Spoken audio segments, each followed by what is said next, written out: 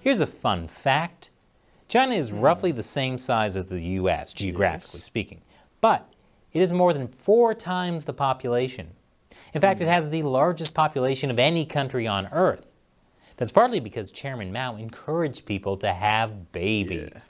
Lots of babies. Obviously. He wanted more factory workers, more soldiers, and more people just in case a lot of them died.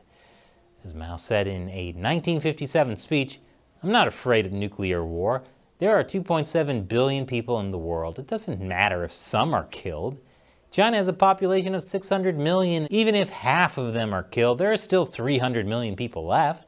Joke's on Mao, though, because that nuclear war never happened. Here's a fun fact. China is roughly the same size as the U.S., geographically speaking, but it is more than 4 times the population.